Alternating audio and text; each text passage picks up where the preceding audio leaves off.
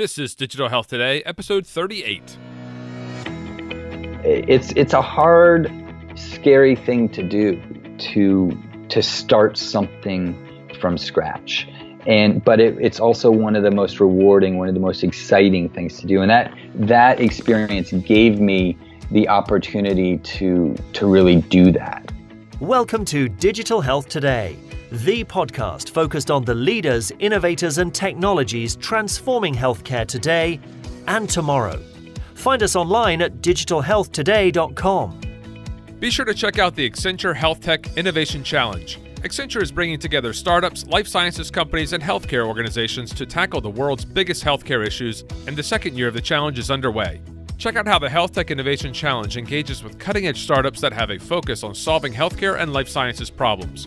Apply online by clicking on the show notes for this episode, or simply search for Accenture Health Tech Innovation Challenge. But hurry, applications close on September 1st. Welcome back. This is Digital Health Today, the place to be to get the insights of leaders working to make the healthcare of tomorrow available today. I'm your host, Dan Kendall, and this is episode 38. In our previous episode, we spoke to Kevin Lyman, and we spoke about his amazing journey from companies like SpaceX and Microsoft to Enlytic, one of the leading companies developing deep learning technology for healthcare. If you didn't catch it, dial back and download that episode. It's number 37. The application they're developing is so out there that just a short time ago, and I mean a short time, like 2 years ago, people thought they were crazy. There's no way, they said, that a computer could learn to read scans as well as a human being. Well, we know how that story goes, folks, and we talked about it on that episode. There are now several companies working on similar sorts of incredible solutions to unlock the potential of deep learning in healthcare. That, my friends, is what we call a moonshot. You may be asking, that sounds great. Moonshot, I like the word. It sounds cool, sounds out there. But what is it? Well, I combed the interwebs to find a definition of what a moonshot is, and surprisingly, there's not a concise definition out there, at least not one that I could find. So let me share what I pulled together about what a moonshot is when we're talking about healthcare. A moonshot is an audacious, ambitious, exploratory, and groundbreaking project. Its impact on humanity, if successful, is enormous. Moonshots are expensive, they require tremendous amounts of human and financial capital, and when you're working on one, frankly, the chances of success are not clear. If you're lucky, you may get a chance to work on one moonshot sometime in your career. If you're exceptional, you may get to double up and work on 2 or 3 in your lifetime. And if you're Unity Stoakes, you decide to work on 10 moonshots over the next 25 years. Unity Stoakes is our guest today, and I think you're going to love this conversation. He's got a great story to tell. Excellent work is being done at Startup Health, the organization that he and Stephen Krein formed, and I'm glad you're here with me to be a part of the conversation. I'm experimenting this week with this episode, and I'd like your help with the experiment. This episode with Unity, I loved recording it. We spoke for over an hour, and we covered all sorts of things. But we spoke for over an hour. I think it was like 75 minutes. And then we finally shut it down, and I had to let him go and get on with his day. But we were having a great time, and the minutes just slipped away. I don't know about you, but I don't listen to a lot of podcasts that are over an hour long. I mean, I really want these podcasts to hit you between your ears, give you some motivation and insight about the exciting things people are working on, and get you pumped to get out and change the world. I mean, you're working to do that already. I'm just bringing you some interesting people to join you as you make your way to work, or you're standing in the checkout line, or flying off to your next meeting. So I decided to try something new. I broke this podcast into 2 parts. I'll release both episodes on the same day, and you can snack through them in 2 pieces. Let me know what you think. Is it a good format? Is it too long? Is it too short? I don't know. We're experimenting, and we'll figure that out. I'd love to know what you think. You can email me at dan@digitalhealthtoday.com and tell me what's on your mind. In fact, if you've got great things to say, I'd love it if you'd write a review. Jump on digitalhealthtoday.com/review and see how to give me a star rating on iTunes. If it's not good feedback, then please email me. I'm not being funny. I really want to hear from you, the good and the bad, but I can't respond to posts on iTunes, and I really want to make sure that I'm hitting the mark for you and our digital health community. So if there's someone you think I should talk to, a topic you want me to cover, let me know. I want to hear from you. Now, let's talk about our guest, Unity Stoakes. This guy has a great story and a great job. He goes to work, and his mission is to improve the well-being of everyone in the world. I said that right. He is working to improve health, not exclusively for his community, not for a few 100 million people, not for people with a certain physical condition or income level. Nope, not Unity Stoakes. He just wants to improve the well-being for everyone. Just everyone. Just 7.4 billion people. I walked away from this conversation and realized that the most exciting part of his journey is that it is still just the beginning. He's got 20-something years under his belt, and now he set out for a vision for another 25 years. He's still in the first half And he has done some amazing things. He's got some great stories to tell. Unity and I spoke about his experiences that took him from Iowa to Boston and from New York to the Oval Office. He's an innovator, a batteries-included changemaker, a health transformer, a successful entrepreneur, and he is leading a charge to reshape our future. On this first part of the conversation, episode 38, Unity takes us through the experiences that shaped his views from childhood to his becoming a health tech innovator. He's got some great stories in there, including his journey to the White House. Then, in the second part, episode 39, Unity shares with us his vision for the future. He also does, and I say this as a huge Star Wars fan, he also delivers an incredible Yoda impersonation. You won't want to miss that. Tune into episode 39 to be sure to check that out. As always, grab the notes online at digitalhealthtoday.com/38 and also at digitalhealthtoday.com/39. Now, without further ado, here's our guest, Unity Stoakes.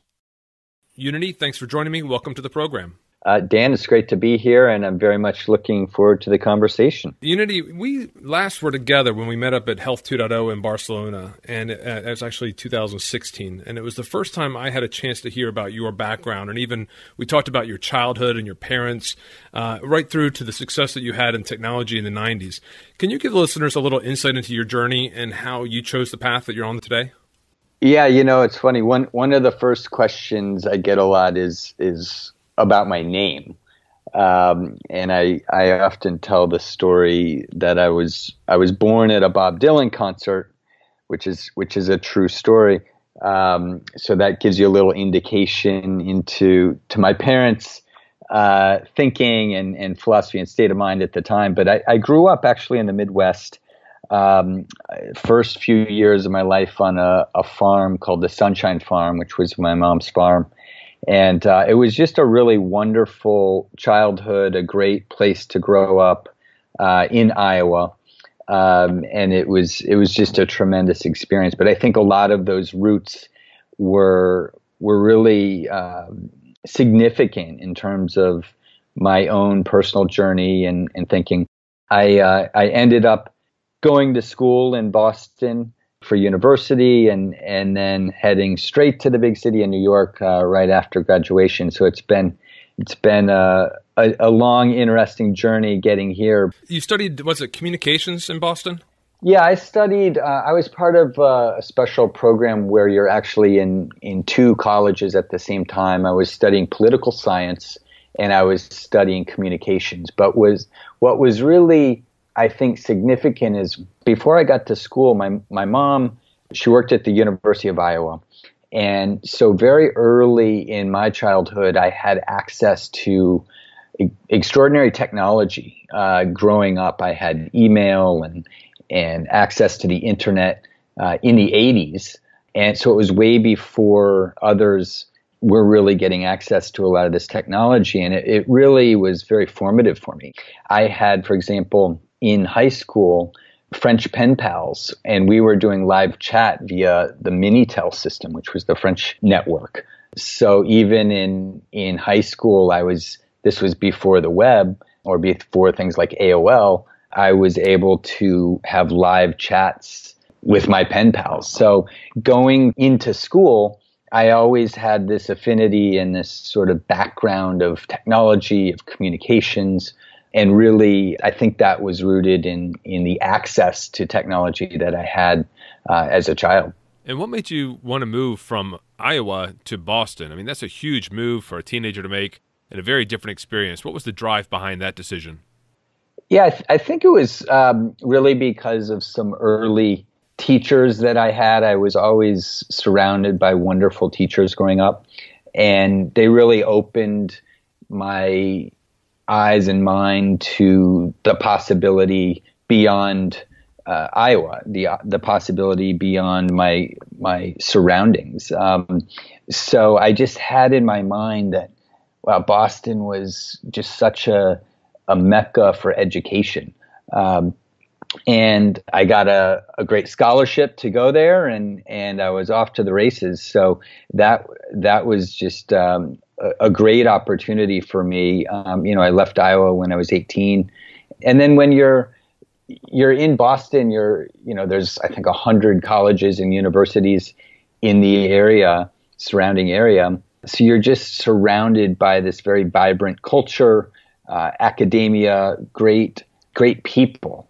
But you're also sort of wondering what's beyond the academia life, what's beyond university life, and where do you go from Boston? But you go to New York City. So I immediately went to New York after graduation, and it was a really interesting time because it was the mid-90s, and it was this very exciting time. Netscape had just gone public. The web was the early days of the web. AOL was just coming into play. And I got a job at a communications company in New York City. And it was just around the time that Silicon Alley, what they called Silicon Alley, was forming in New York City. Of course, there was Silicon Valley on the West Coast. But there was this emerging tech scene happening in New York City. And I got to really be surrounded by so many great entrepreneurs. And through my first job, I got to work with a lot of these people and help launch many of the first internet companies, companies like Daytech, which was an online trading company like E-Trade before E-Trade, CD Now, back when there were still CDs. I got to do really interesting technology programs for big companies like Disney and Paine-Webber and really put in place their first internet communications programs.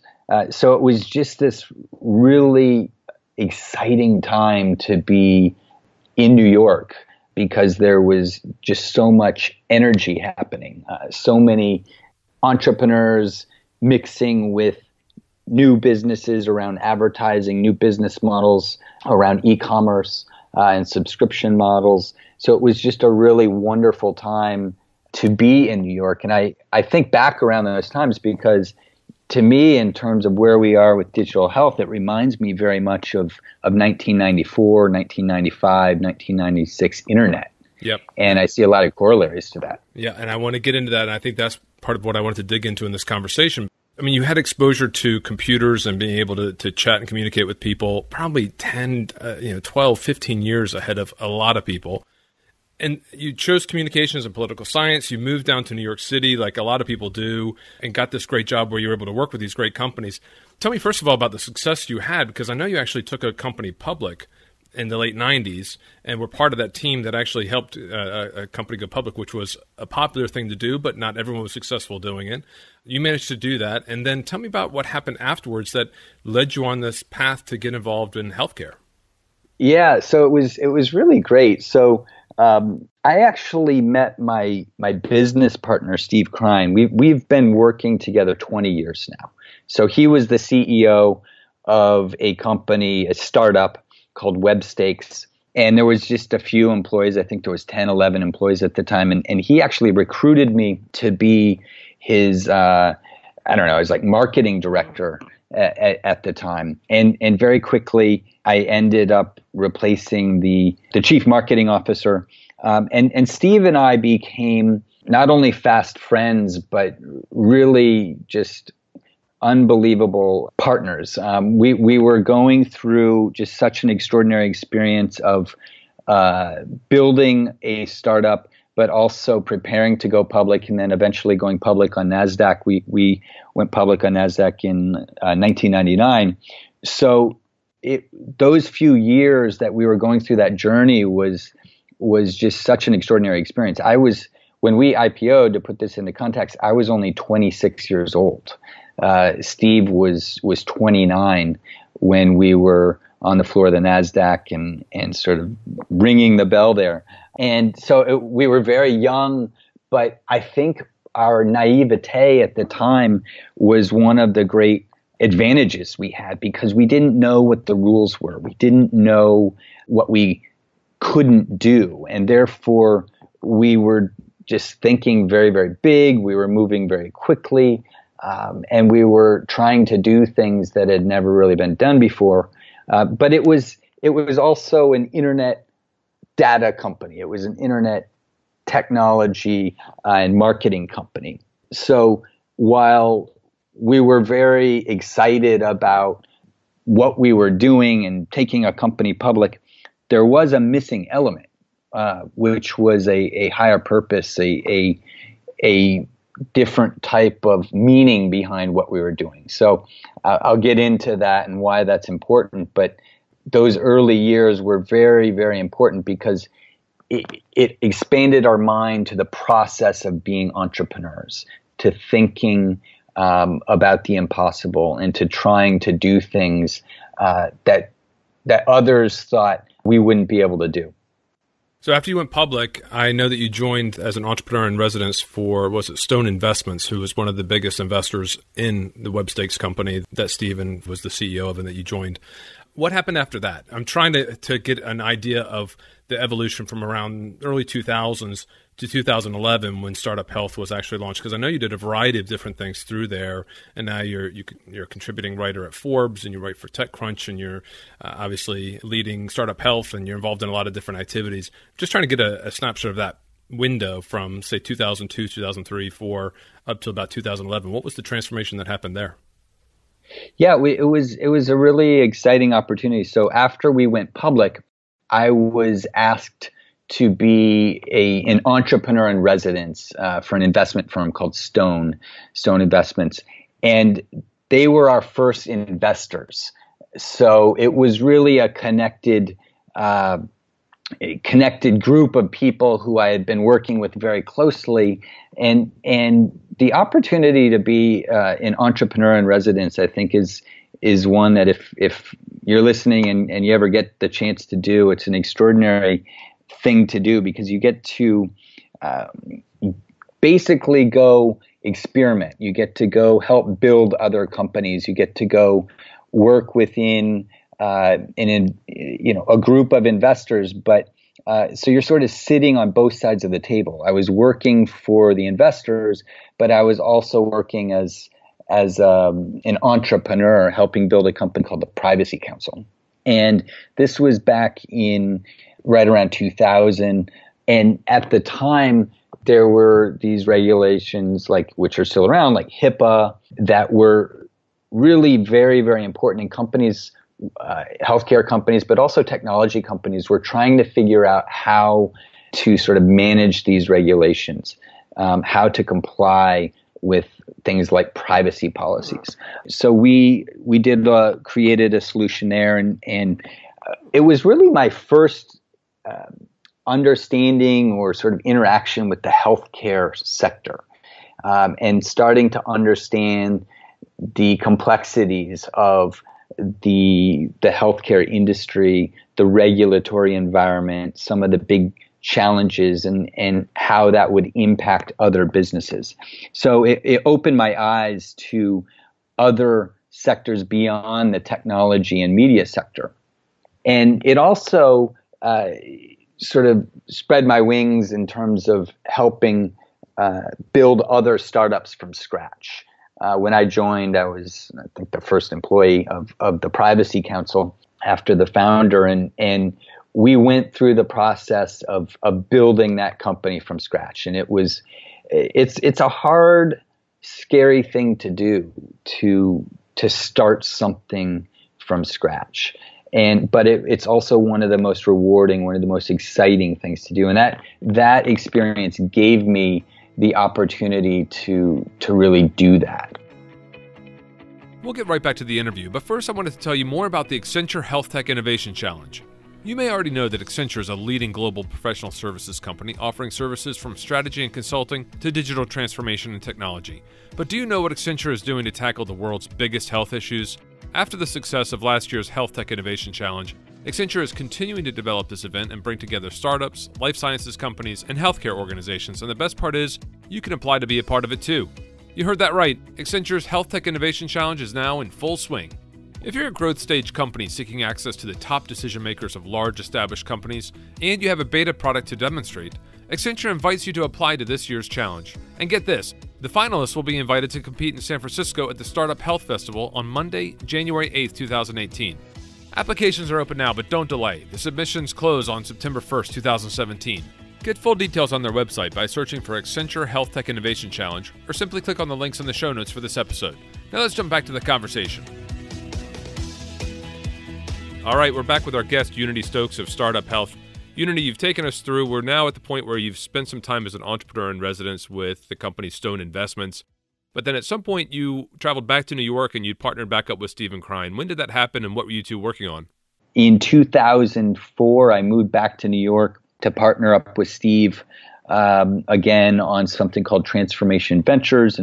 And we were helping entrepreneurs build their companies. And what we did was we deconstructed all of the lessons learned from our experience in taking Webstakes and Promotions.com public, and we tried to figure out what really mattered. And we created something called the 10 Laws of Creating Equity Value. And it was really just synthesizing down the things that really increased the value. And what we found was during the time, many of the things we did created no value at all. But there were certain fundamental things that really moved the dial, that really made an impact.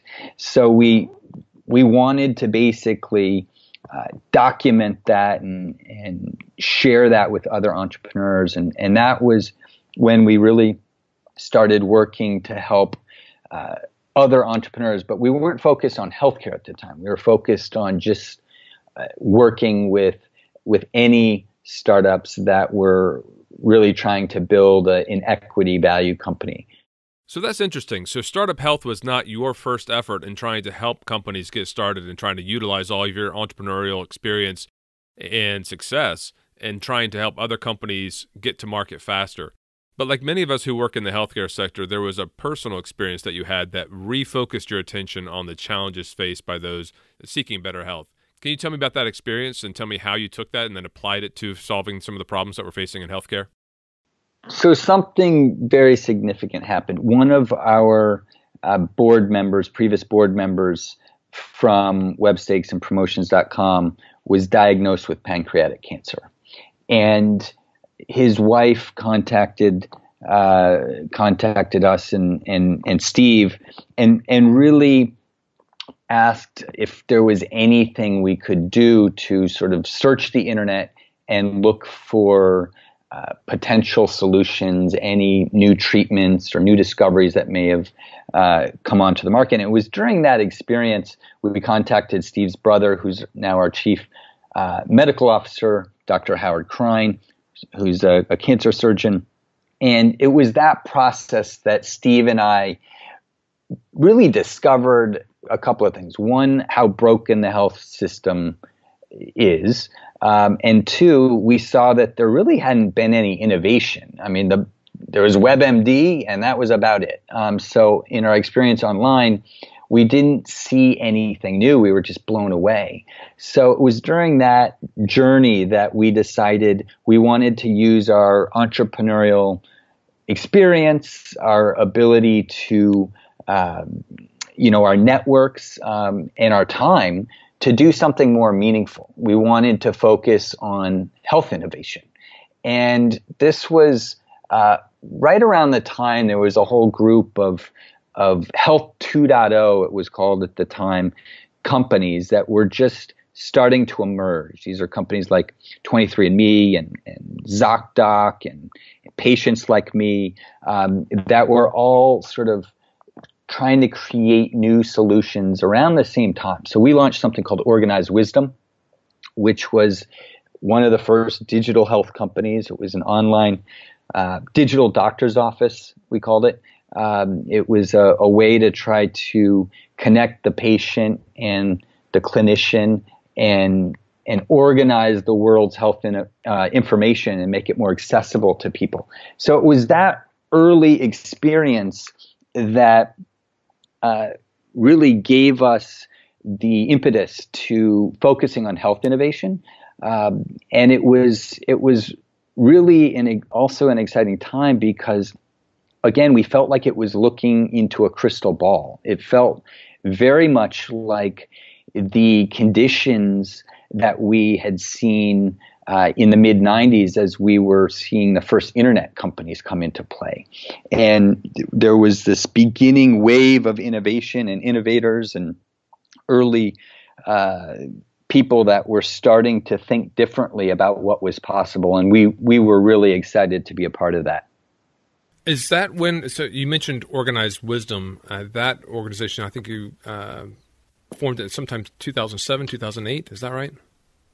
Yeah, it really got going, and sitting around the kitchen table around 2005, 2006. But we raised some money, as a venture-backed company in around 2007, 2008, and it was during that experience, the first 5 years or so, that were really critical. We were seeing that there was a lot of stagnation in the industry. We were seeing that there weren't enough investors in the sector. We were seeing that there still wasn't a lot of talent that had moved in terms of entrepreneurial talent. They were all still going to Silicon Valley to build stalker apps and coupon and gaming companies and these types of things. So we saw really a gap. There was a big gap in the market in terms of talent, but we also saw a huge opportunity, something bigger than we had ever seen before, to really rethink and reimagine what was possible. So Startup Health was born out of our experience building Organized Wisdom. It was such a challenging process, so many barriers to entry, so many complexities, such long sales cycles, such sort of roadblocks during that journey, that we decided to create an infrastructure, an organization, a platform that we wished we had as entrepreneurs. And that's how Startup Health was born, in fact, was out of our journey and experience in building Organized Wisdom during those early years from, say, 2006 to on, the first 5 years there. So one of the points I wanted to get across, though, is you've been out there, you've been raising money on behalf of Organized Wisdom. You got some seed funding. Your Series A round had Esther Dyson as one of the lead investors, right? And a number of other investors along with her. What was that like to be pitching in a world, as you say, that everybody's headed west and going to Silicon Valley to build all these other couponing apps and everything else? 2008 also, incidentally, is the year that the App Store opened up in terms of access for developers, right? So it was a year after the launch of the iPhone that actually was available for people to develop. So it let loose a surge of creativity as people tried to get on this exciting new mobile device. But you managed to raise $2.3 million at a time when people were not really talking about technology for health, and you got some great investors, including Esther Dyson, on board. What was that experience like? How many people did you talk to in order to raise that $2.3 million? And is that, I guess, part of the reason that you realized the story had to change, and now you've moved on to becoming an investor? This is, I think, a very valuable lesson for others, hopefully, which is, I interacted with Esther Dyson years before, back when I just came to New York, and when she was doing her technology newsletter, and I was interacting with her in Silicon Alley as part of that. So Steve and I actually knew her from our earlier days in the New York technology circles before we were even doing anything in healthcare. So you're building your personal network is something that carries with you, hopefully forever, if you're building it the right way. And so many of our first investors were people that we had known for many, many years. So our first venture firm, 76 Capital, we knew them for many, many years. Many of our first investors, in fact, my first job at Middleburg, Don Middleburg was one of our first angel investors. So he invested in my first startup. So, I think we were very fortunate to have established great relationships with investors, with angels, with people that were willing to take a risk on us and back us. Because when we were out getting going, it was nothing more than, we were building the product. It wasn't even launched yet. So it was really a fortunate time. And it was also a very risky time. In New York, there were probably less than 10 digital health companies getting going at that point, back when we launched Organized Wisdom. How did the idea for Startup Health actually come to be? Was it you and Steven sitting around a kitchen table and working on something and say, you know what, we got to find a better way of doing this? And what did you do next? Yeah, it was formed over time, but we actually discussed it in a board meeting. And in fact, we were very fortunate to have a tremendous board. Our executive chairman, Jerry Levin, who was the CEO and chairman of Time Warner, helped disrupt many industries.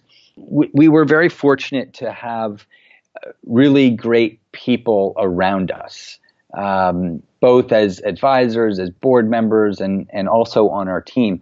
But Steve Krein, my business partner, had been part of an organization and still is for many years called YPO, Young Presidents Organization. And it's basically a network of CEOs, of entrepreneurs, where they help each other and collaborate to help each other in forums. And it's a very powerful network, and it gives you access to extraordinary wisdom and other things. So we basically saw many other things that were happening in other ecosystems and wondered, why isn't there anything like this in healthcare? There needs to be an entrepreneurial ecosystem to really speed up the cycles of innovation. So Startup Health was born out of our own needs and frustration in not having those ecosystems in healthcare. So we launched it really as an organization born out of our previous company, Organized Wisdom. And what happened was we were down at South by Southwest, and I was down there with Steve and Jerry Levin, and we saw Todd Park speak at South by Southwest, and he, at the time, he was the CTO of HHS, Health and Human Services, and he later became the CTO of the U.S. government during the Obama administration. And we went up to him and pitched him our idea right after he got off stage, and we basically said, we believe we can really be a big part of transforming health. We've got this idea called Startup Health. We're going to help build 1,000 companies over the next 10 years and create 100,000 jobs. And he said, can you launch Startup Health at Health Datapalooza in 6 weeks? And we were like, yes, we'll do it. And at the time, we didn't even have a website. So it was one of those moments where the stars aligned, and we just seized the moment, and really it just turned into such a fast-moving experience, and it took off more quickly than we had imagined, that it turned into this sort of rolling thunder, this what became a fast-moving sort of locomotive train that just burst out of the station, and we went with it. So, that's another great lesson here, Unity, that you're sharing in terms of building your network over time, but then also seizing those opportunities, because what would have happened if you hadn't had that conversation with Todd Park? You don't know, right? That moment was critical. Had you spoken to him in 2 weeks' time or at some other venue, you may not have had the opportunity to prepare for the Health Datapalooza, which I'm sure scared the heck out of you as you were looking at that in the face. And you actually launched it in Washington, D.C., where Health Datapalooza is held, but then you also had an opportunity to meet in the Oval Office with President Obama and Vice President Biden. What role did the political environment have for you at the time? Did it provide any particular momentum? Was the fact that Todd Park was coming to this new role and that President Obama had his new health plan, did that provide some additional lift that you needed in order to take off? Absolutely. And there was another gentleman, Anish Chopra, who was in fact the CTO of the U.S. government at that point in time. So he invited us to a meeting at the Oval Office the day before we were to launch Startup Health at Health Datapalooza. And it was really this extraordinary moment because I was in jeans and a t-shirt setting up near Bethesda, Maryland, for this event, getting our stand ready and getting ready. And I get a text from my business partner, Steve, saying, "Can you text your social security number and birth date right away? We've just been invited to meet with the vice president in the White House." And wow. This was like 90 minutes I had to run from the conference facility, go put on a suit and tie, figure out how to get from Bethesda, Maryland to the White House without taking a taxi. I jumped on the metro. Of course, it was 109 degrees in DC that day. And I meet Steve outside of the gates of the White House, and we go in, and the next thing we're sitting in the White House waiting to go into the vice president's office. And it was just this amazing moment. We were pinching ourselves, and we had the opportunity to first meet with the vice president, who then brought us in to meet President Obama, and we had an opportunity to share our vision with the president and vice president in the Oval Office the day before we were launching Startup Health. And it was just a very important moment, because when we went down to the basement of the West Wing later that day to meet with, there were many CEOs, it was about 8 or 10 CEOs of some of the country's largest healthcare companies. And then there was Steve and I representing the startup community. And it really put the wind at our back. It gave us an extraordinary, I think, standing that, hey, startups matter, innovators matter, entrepreneurs matter, and we matter. The government believes we matter. And at the time, there was a real sort of culture of supporting innovation. And I think that was a very meaningful moment. One of the great conditions that set off a wave of innovation around 2010 when health reform came in. 2010, 2011 was just a very meaningful time in terms of the support of the federal government, also many state governments and local governments that were coming together to support innovators at a critical time.